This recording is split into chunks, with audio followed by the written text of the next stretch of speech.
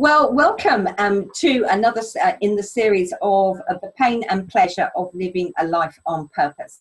Today, my guest is Ian Benson, and I'm very privileged to having known Ian for about 10 years, just after I moved to New Zealand. And I was kind of like a thorn in his side because I wanted to know what he knew and see how I could involve myself in his life. And I'm very lucky that he only lives 10 kilometres up the road. But having said that, because he spends a third of his time in Europe, I tend to be the taxi to and from the airport, and we're about to take off again, aren't you, Ian? No, absolutely. So thanks, Philippa, for inviting me to see if I can shed a little bit of light on what might be the purpose of my life and how that applies to, how we can help other people.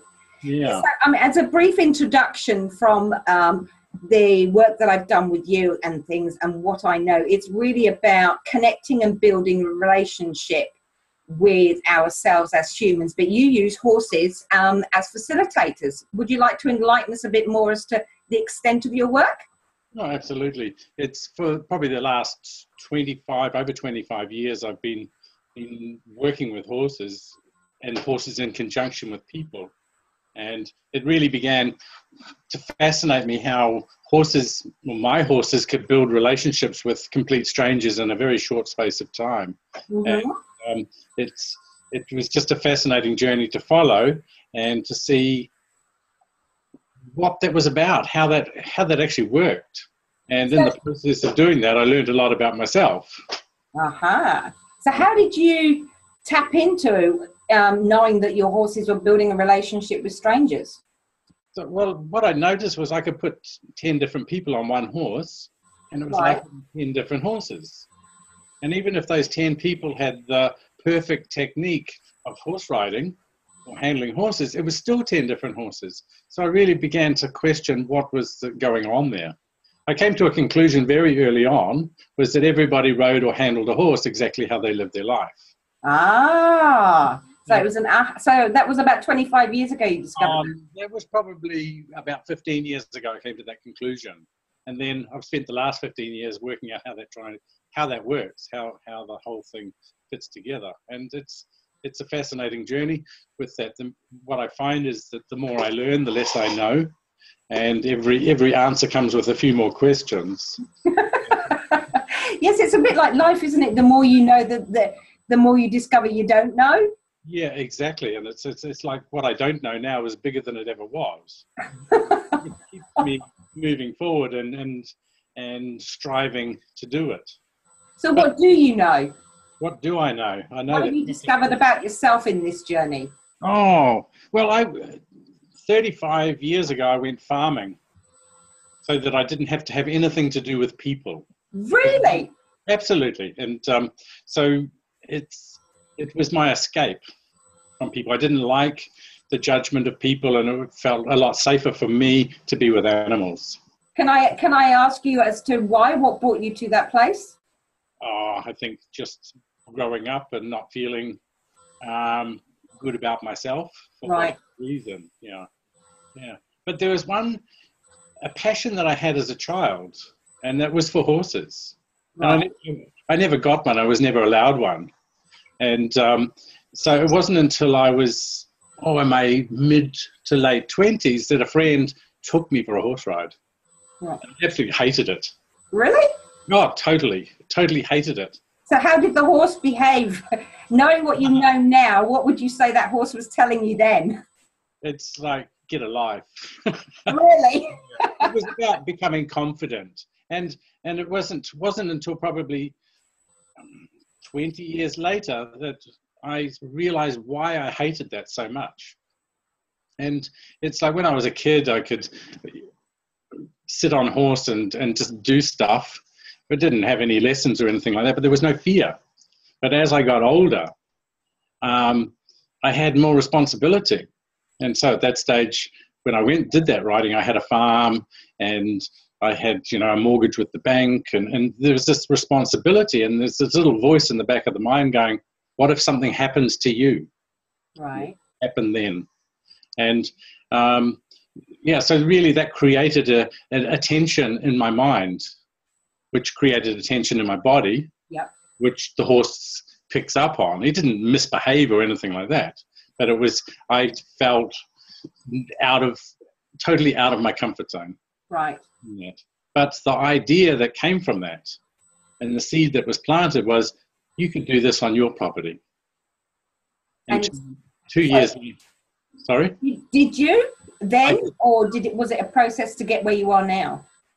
Well, 2 years later, I was kind of thinking about it, and 2 years later, I was talking to my neighbor about the up and coming farming season, and this voice said, "And I'm going to buy some horses."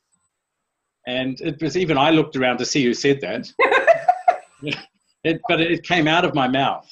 Right. And it was kind of that's when the decision was made to do it. Right. It was like one of those little defining moments. Well, how long ago was that? Pardon? How long ago was that? That was a little over 25 years ago. Wow. Wow. And it was one of those things that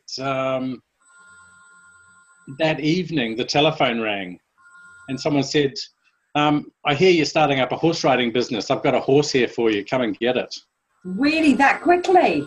Quickly, and it just it really flew along from that point.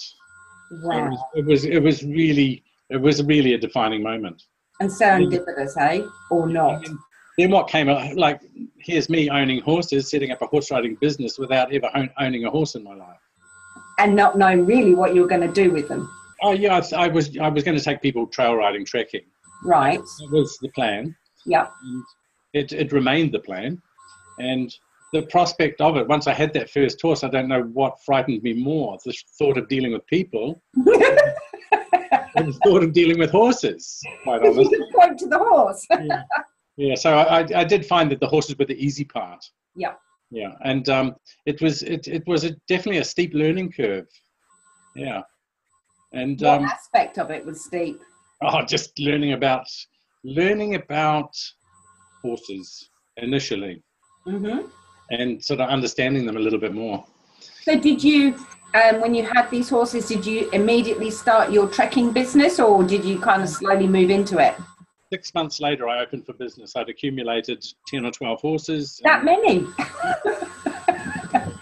Just jumping right into the deep end. Right. Yeah. Sounds just like you, actually, as I know you. So, yeah, away we went. Anyway, after about 2 or 3 months of being in business, I was invited to take someone's place in a problem horse workshop. Right. And it was really amazing. This guy, little Australian guy by the name of Merv Kildee, was handling horses, and they were problem horses. I mean, they were big problem horses. And within a very short space of time, they were quite little lambs. And that there was a little voice in the back of my head that said, "You better watch what this guy does, because you're going to be doing this again." Wow. Yeah. Anyway, I think there were 1 or 2 things that I picked up from that and that I could do, and the rest of it I put in the too hard basket. Yeah. And this guy went back to Australia at the end. There was no books or videos or even equipment. And so with that, what I realized right at the beginning, at the end of that workshop, is my horse is my teacher. Right. And so it was really important to begin to listen to the horse and understand the horse. And so, and a year later, this guy came back to New Zealand, and I was able to do another 3 days of learning with him. And I actually watched him this time instead of standing there with my mouth open, looking at the changes in the horses. Right. Yeah. And what did you discover from him? He was an older guy, and he really didn't have the words to describe what was going on. He spoke in riddles, really. Just a few words, observe, remember, compare. Right. Timing, balance. Yeah. And so over the years, I started to understand what he meant by those things. Yeah. So you had to integrate what you were observing yourself and adapt it to your own understanding. Exactly. Because it seemed what he was doing was really random. But once you watched him enough, you realized it was actually not random at all. He had a whole lot of tools in his toolbox. Yep. And he just didn't throw all the tools at the horse at once. He pulled out the tool he needed. Right. First. And it's as an example, the horse that I took to this workshop was extremely shy around the head, and you couldn't touch his ears. Now, I never said anything to that guy before I handed him the horse in the middle of the arena. Within 10 minutes, he was leading my horse around the arena by the ears. Wow. I said, gosh, how does that work? Or something along those lines. Yeah, exactly. So he was listening to the horse. It definitely wasn't paint by numbers. Yeah. And so you mentioned the word random, because I remember when we first met sort of nearly 11 years ago or so, the using horses as facilitators to actually learn about ourselves was very random then, but yeah. More and more so it is being embraced as a very powerful way to shift, for want of a better word, shit. I mean, we've worked with a number of clients, and I know you do, and realizing that it's not actually any technique, it's the process. Yeah. That's amazing. And is there any particular client that you have come across that actually was a real wow for you in your work? Oh,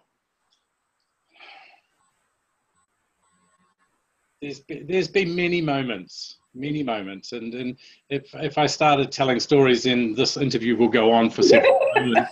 And but it's I think to sum it all up is that it's actually more than the process. For me, as a facilitator, it's about trusting the process.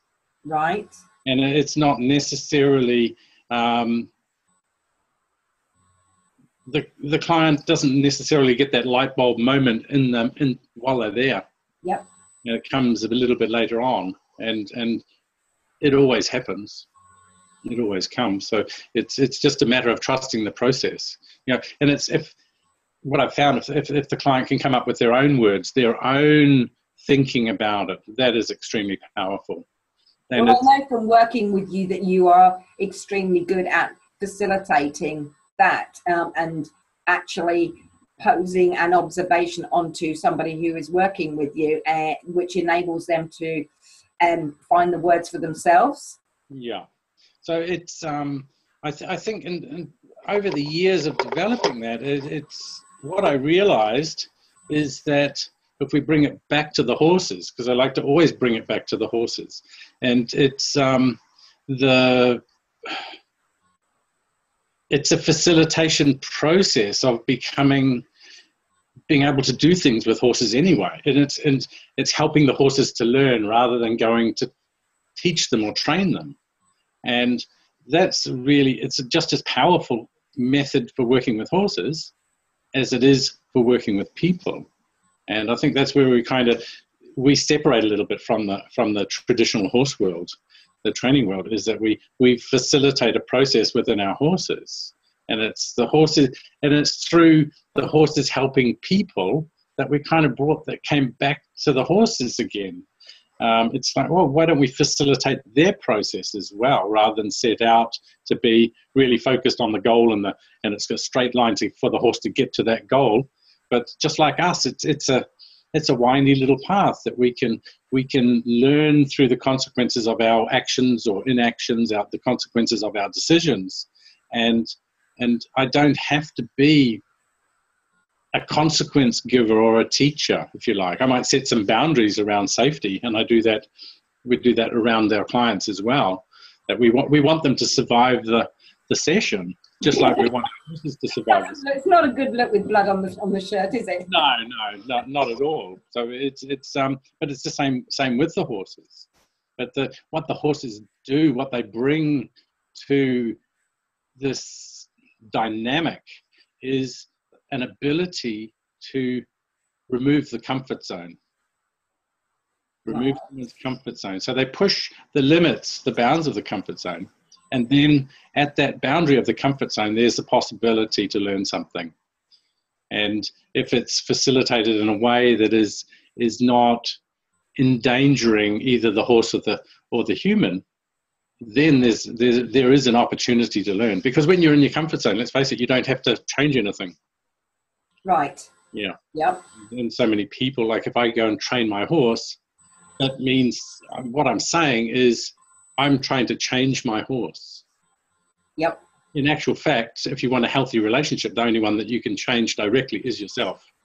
Absolutely. And then the other gets a choice on how to interact with you. Yep. Respond to that different you. Yes. When it comes to people that are solving problems in their own life, they can use the horse as a mentor, if you like. They can test out strategies.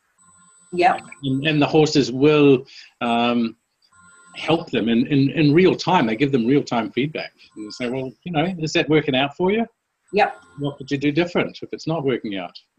Some people get stuck in the same pattern, doing the same thing over and over, expecting the different result.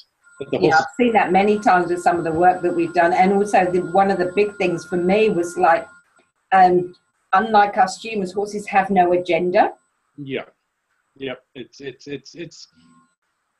clean. It's the intention is clean. And in the moment. Yeah, but at the same time, they're just like us. They're a product of their experience that's based around the nature that they were born with, the character that they were born with. So we are too. So I know working with you, it's that I didn't like to hear the diagnosis or someone was bringing with them, if you like, because I wanted to meet someone in the moment. Yep.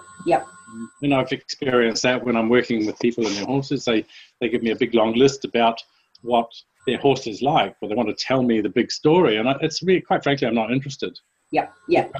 And that I remember from some of our work early days with Child, Youth and Family, they give me all these background notes, and I would make a point of not reading them because, as you say, it's all about learning in that moment. Yeah. I do remember one session we had with a gang leader, and the gang leader comes with its own perceptions, whether you know them or not. And I remember they're always on their guard, and I remember walking into the field, and he had a fear of being attacked and was on his guard. And there was about 20 horses in that field, and we walked to the middle. And every single horse, they kind of formed a circle around him, and they're right round the outskirts of that field, and they all turned their backs on him. It was just profound. It was. I remember that session. There was a lot of things came up for him.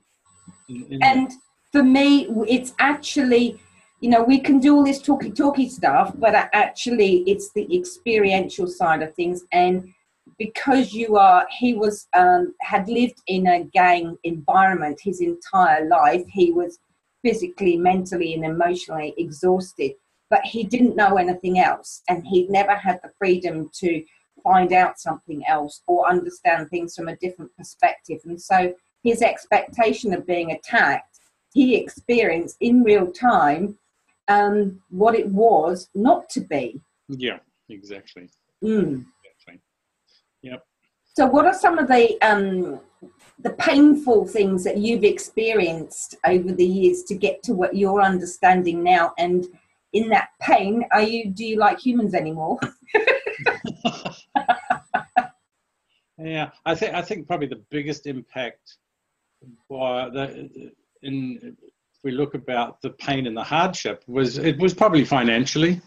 It was really difficult to be able to do enough to keep the ball rolling. Yeah. And in the very early days of the horse business and getting it up and running, I was getting up at 4 o'clock in the morning and milking other people's cows to earn a few dollars, and then again in the evening, and then working with the horses all day. It was just doing the hard yards. It became very exhausting. So what was it inside you that helped you to persevere? I think there was a belief that it could be successful, and because I did it, I looked at other horse businesses horse trekking businesses before I started. And what I realized is that they were horse people running horse businesses. Yep. And I realized that they were actually people businesses. It was about people, not horses. Right. And so you had to relate to people, and people had these expectations. Oh, you go riding at a riding centre, and you can't get the horses to leave home, and then you can't stop them on the way home, and that you'll have a sore butt at the end of the ride. Probably fall off, and so really, coming from the outside of the horse world, I was able to structure and find a way that people were pleasantly surprised that their expectations, or those negative expectations, weren't actually met. And so because we had the focus on people. And did you find the horses helped you relate to the people better? Absolutely. It's actually, someone said to me, we were kind of talking about this change in me over the years, from being really timid around people, fearful of people. And it seemed that when I started the horse riding business, is that I put the hat and the jacket on of the ultimate horse trek guide, and it was kind of like playing a role. But over the years of doing it, many doing it, the hat and the jacket started to fit. Right. And it was. I became kind of the king of my castle here, of my domain, and I could talk to anybody about anything and felt really okay about it. But when I left the farm, well, I was the guy sitting in the corner with the beer, not talking to anybody unless they came and spoke to me. So still quite introverted when I left the safety of my domain. Right. But I realized that had to change, because I was getting to a place where I knew that I had a message that I wanted to share wider, to a wider, we were working with 3,500 people a year on the farm with the riding, but it wasn't satisfying. It was satisfying, but it wasn't enough. So then I had something bigger. Yeah. So the next stage was being able to go off the farm and carry this, feel secure within myself. Yeah. So the first part of that was like, I've got to do some public speaking. Right. And that was, if in those situations where I had to speak in public off the farm, if someone asked me my name, I couldn't tell them, because the brain was wiped completely clean. I was so much in my fear. So I went to Toastmasters. Right. Did not help one little bit. Mm-hmm.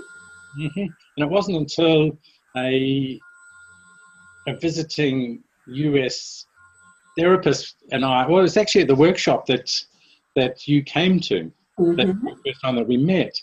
That was kind of it was still on the farm here, but it was her that said to me, after experiencing what we were doing here, you've got to come to the US and present with me at a conference. Right. And I said, okay. And your heart leapt to your mouth. Yeah, exactly. So, it was 6 months, in 6 months' time, and it seemed quite safe to say okay at that point. But the closer it got, it became, a little bit more frightening. And so in the experience, how was it? The experience was absolutely amazing, terrifying, but the roller coaster ride, because it was in Las Vegas. Right. Entered in front of 500 people, and the building that we're in had a roller coaster around the outside. So we decided that if we survived the conference or the presentation, we would take a roller coaster ride. And it turned out the roller coaster ride the roller coaster ride was far more terrifying than present. Excellent.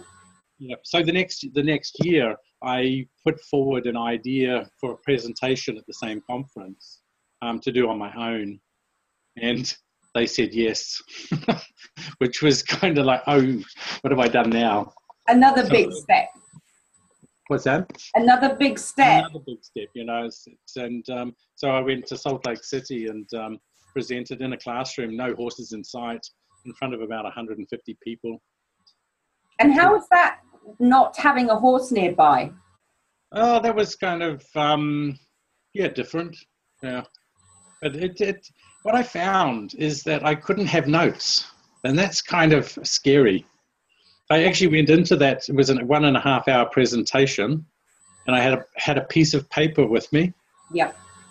With the title, the topic that I was talking about, and otherwise everything else was blank.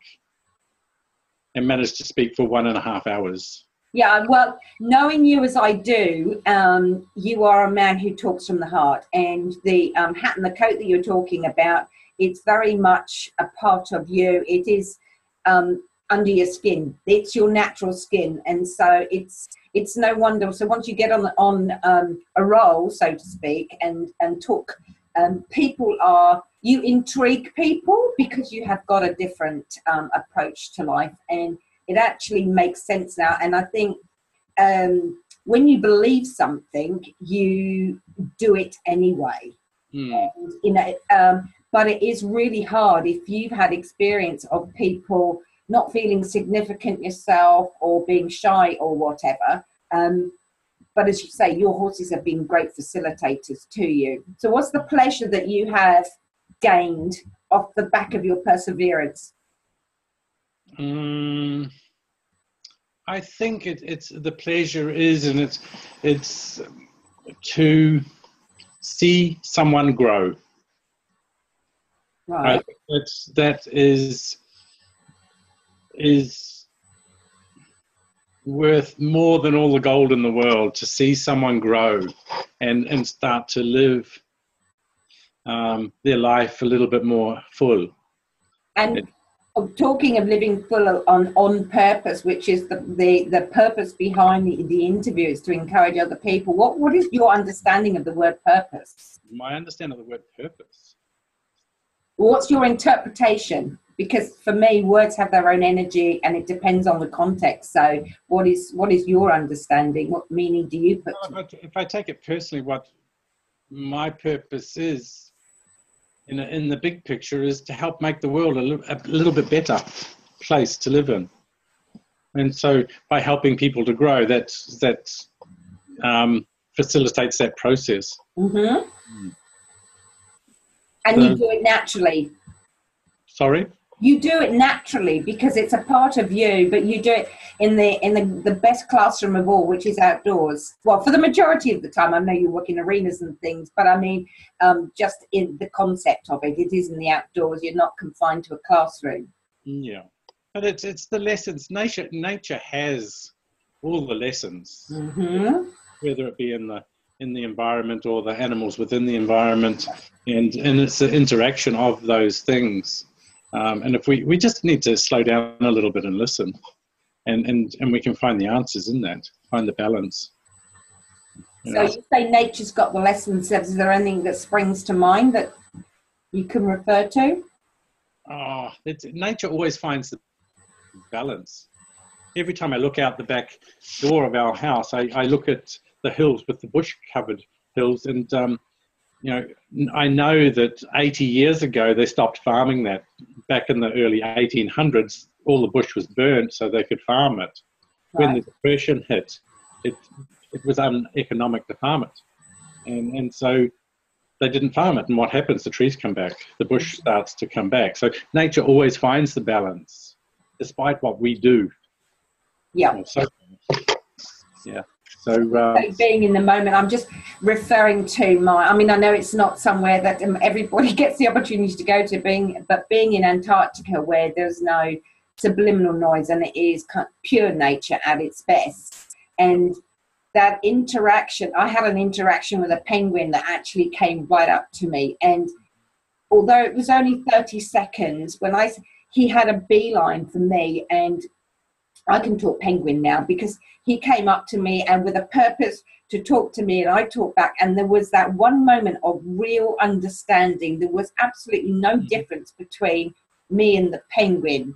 We were just different forms, but we were both just energetic beings with an understanding, and we could relate to where we were. And being down in the Antarctica, it was really profound so far as being in the moment and slowing down. I found it so hard 6 weeks later, I just about recalibrated coming back to the so-called normal world, where it is so fast-paced. And I think that's the beauty of your work, is actually everything is in the moment. Yeah, I think that's because the moment is the place to be, because it's the place where you're free of fear.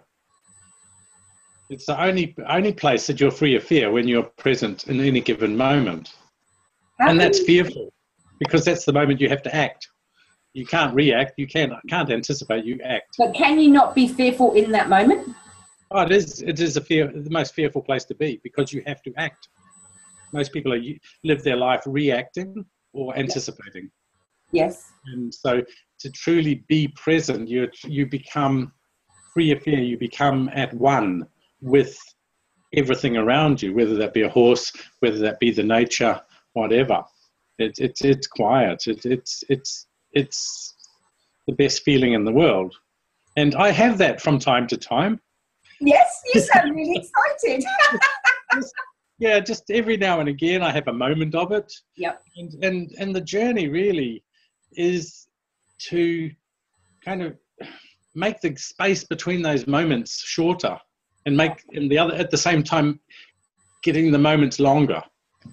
Yeah. So do you have any tips for people who don't have a horse, that what they can do to help themselves? Because I know you've done some work without horses, that you use the same kind of principles. Oh, that's a good question. I don't know. You're sounding like a horse now. I know when I'm having trouble relating to a person, I always think, okay, if this person was a horse, how would you relate to them? Right. Yeah. So, but people are far more complicated than horses. Horses are really simple creatures to understand, if you like, because they're so straightforward and honest. So it's getting out of the head. It's getting out of the head. It's sometimes you have to become a little bit more aware of the words we use. Right. And I know that people have rung me up from time to time because they've got a problem horse. And I listen to them on the telephone, them describing the problem. And I find there's one or two words that express an attitude that they have towards the horse or to the problem. And so what I've tended to do is reflect on those words. Yeah. And help them to find another word or another attitude that will express a different attitude. And I never hear from them again, because it seems that they change their attitude, and then suddenly the problem's gone. The problem that I had with the horse. Either that, or they think I'm talking a load of rubbish, and they go and find a trainer that will come and actually... Yes, someone that will beat the horse into submission, sort of thing. Other methods that people want. Yeah. So I think it's just a process of self-awareness. And you use the word reflect there, which I know that's what the horses do. And when you have the words and things, and actually whatever comes up for us is a reflection of what we have a need for ourselves, hey? Yeah, for sure. And it's always a reflective process. It's actually, a friend of mine asked me a question once when I was in one of those moments that life was a little bit too hard, and I actually hated her for asking the question, and she became an ex-friend for a while. Right. And the question. Are you friends again now? Yeah. It's the question was, what are you doing to create this in your life?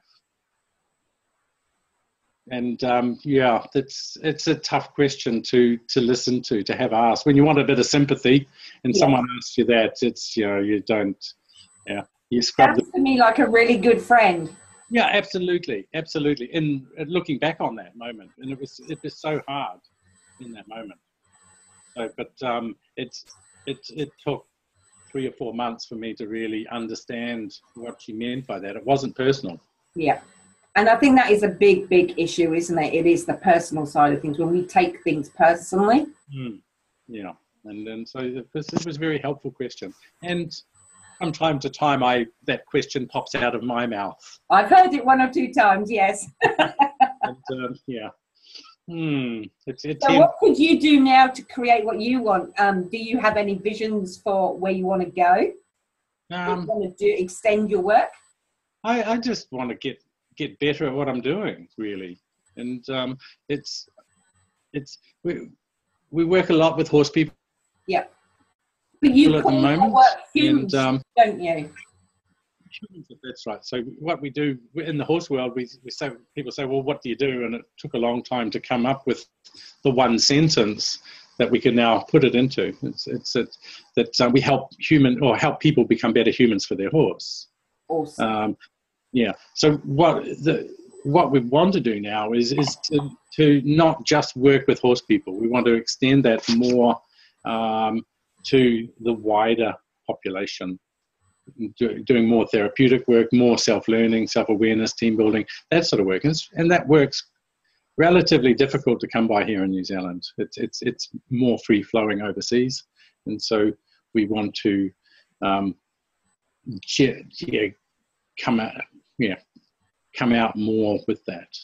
And I know you're involved with an organisation of putting a film together about the work that they've been doing with post-traumatic stress disorder with soldiers. Could you tell us a bit more about that?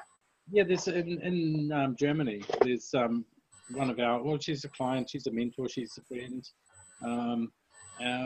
She's been working a lot with the returning soldiers from Iraq and Afghanistan, and working with the post-traumatic stress syndrome, using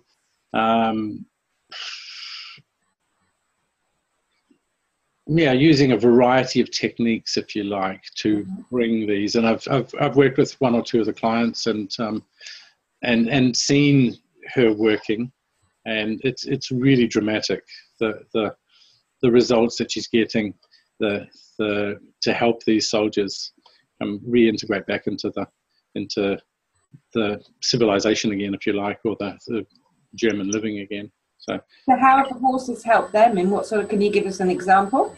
Really reflective. I watched a 2.5-hour raw cut documentary about one client's interaction with horses over several weeks, and it was just one of the most touching things to see the evolution of this guy, and how the various things, this little quiet pony put him into the death zone, basically, in his mind. Yeah.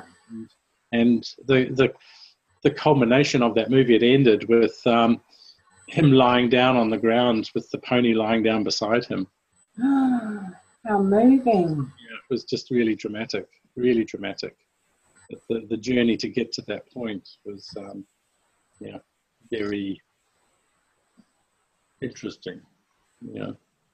And very personal, and every interaction with every human and every horse is different. Yeah.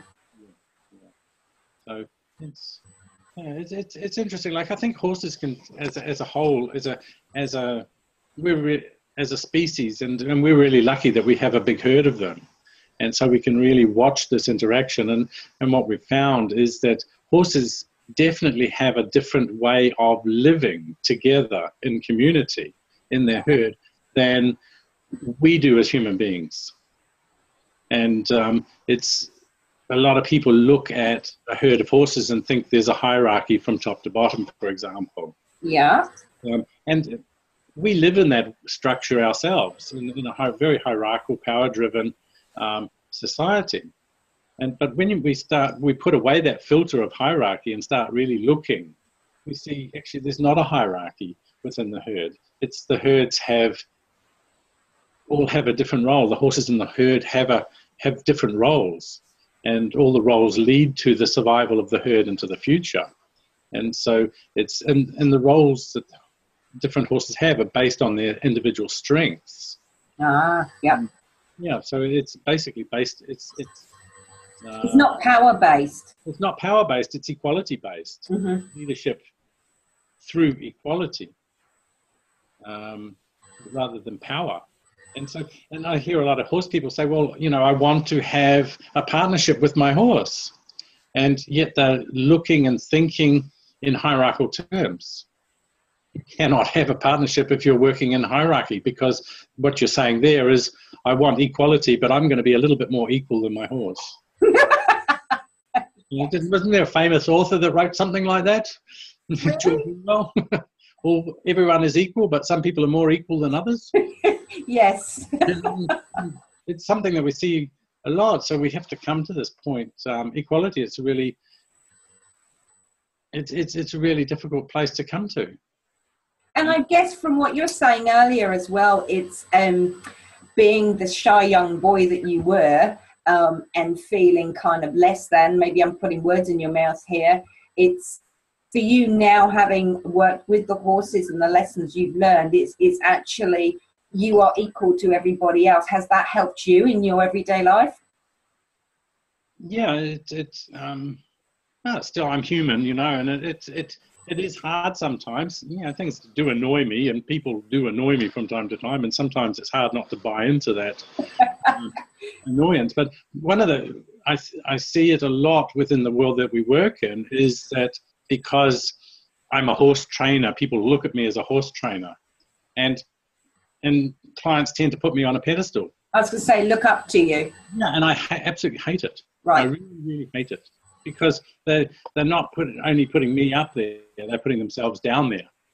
And I can kind of relate to that, because I used to put myself down there a lot. But then I go and see a lot of trainers out there that put themselves on the pedestal and talk down to their clients, which is not good. And then I see a lot of clients that are afraid of the trainer, which is really sad. Yes. Because it's I've even had people say, I'm going to come and do a lesson with you when I get good enough. It's like, oh, it's a bit like cleaning your house before the cleaner comes. yeah, because you don't want them to think anything ill of you. Exactly. Yeah, so I kind of find it sad that happens. So it's a tough place to come to. That you're just everybody's equal. Nobody's more equal than you. Absolutely, absolutely. So knowing what you know now, what advice would you give your younger self, if you could, to help you not go through the pain that you've experienced to get to where you are? About life, okay, and living. You know, if it was easy, everybody would be doing it. Right. Yeah. So living life is relatively simple. Yeah. But it's not easy, because you're continually having to face your fears and deal with them. Yeah. So. Awesome. Fantastic. Well, thanks very much, Ian. It's been an absolute pleasure, and I know we can talk for hours and hours and hours. But so if anybody, you are the most human person that I've ever come across, because you're very grounded, very funny, and so I'm really glad that I've had the pleasure of calling you my friend, and the fact that you only live around the corner. The feeling's mutual, Philippa. No, much love. Take care. Okay, Bye. take care. Bye.